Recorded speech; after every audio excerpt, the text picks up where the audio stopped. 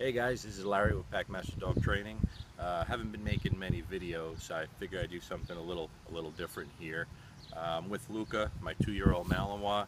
He's a little banged up right now, and I'm waiting to get him some x-rays. He hurt both his back legs, so I've had to switch training up, and we haven't been doing much. He's been resting a lot, and I can't do much toy work or let him run too much, so I figured I had a lot of requests for some e-collar work, so I'm going to do a little something different here. I'm just going to do some real simple position stuff with the e-collar.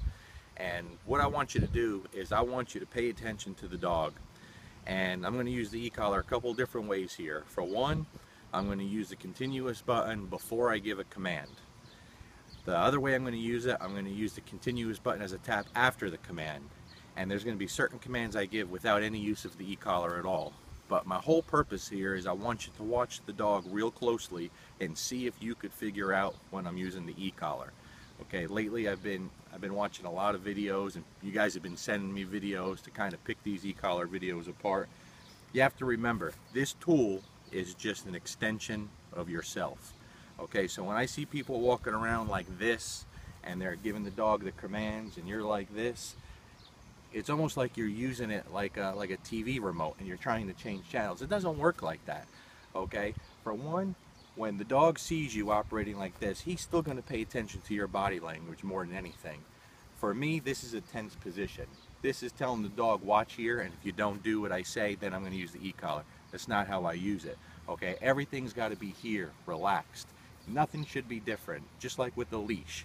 The e-collar should just be there as an extension of you, and it shouldn't have any factor in how the dog reacts or doesn't react. So let's just do a little test here. I'll just do it for a couple minutes and you see if you could pick out when I'm using it, when I'm not using it, okay? All right? Okay. Oh, by the way, Luca, you guys know how high energy, high drive Luca is. I want you to look at the number right there. Can you see that, Sophia? Mm-hmm. That's a number 6 on the e-collar Technologies Mini 300. Goes up to 100. So when I hear people talking their dogs are so high drive, look, this is a high drive dog as you'll ever find, pretty much. And that's how low, single digits, and I could even go a little lower with him. All right, so let's see how he responds here, okay? Look at heel. Good heel, Luca.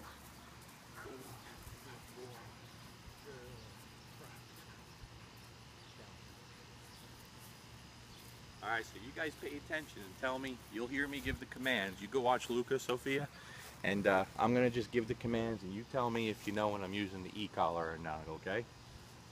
Luca, sit. Down.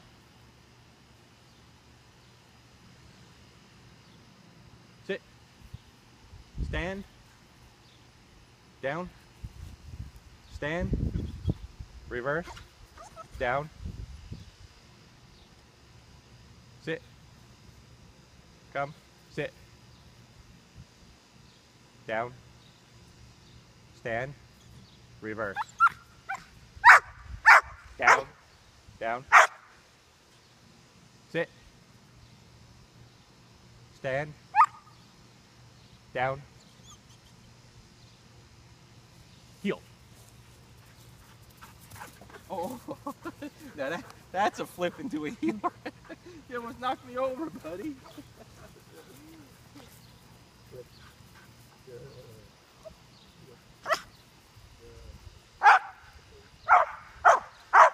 Down.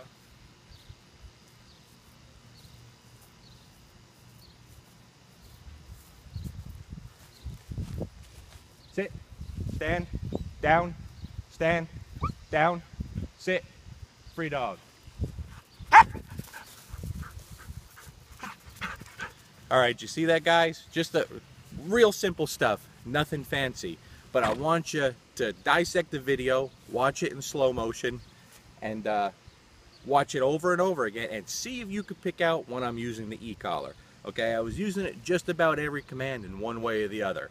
All right, I think there'll maybe be one time where you'll be able to realize when I was using the e-collar, and that's what it's supposed to be. He shouldn't look any different. Let's do a little something different here. Now I'm going to put the e-collar away. Come here, Luca. So now we have no e-collar, okay? Don't step on it, babe.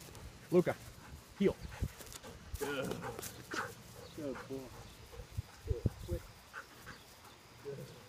Heel. Good. Sit. Down.